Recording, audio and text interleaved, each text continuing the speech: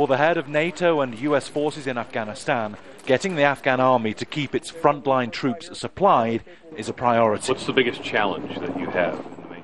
The soldier tells General John Allen that there are 40 vehicles waiting for parts. Journalists on this trip to a military base in southwestern Afghanistan were not allowed to interview the soldiers working here. But off camera, the mechanics tell us that a lack of spares means there's been no maintenance here for a month. What we're seeing is being staged for General Allen's benefit and ours.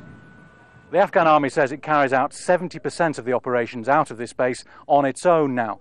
And when coalition forces eventually pull out, they'll leave behind them just 2 or 3 small advisory teams.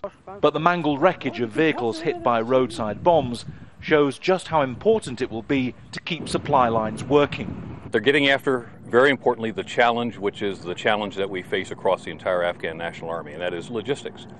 But you'll remember, we built the combat units first. And those logistics units are coming online just now. So we've got work to do, but the good news is they're enthusiastic, and the good news is they're ready to embrace being fully independent. That enthusiasm is clear in the Afghan general in charge of this base. Tell me, where is the enemy? The enemy has been pushed out from this region. I keep hearing the media talk about the enemy being here, but I don't see them. We've soundly defeated the enemy.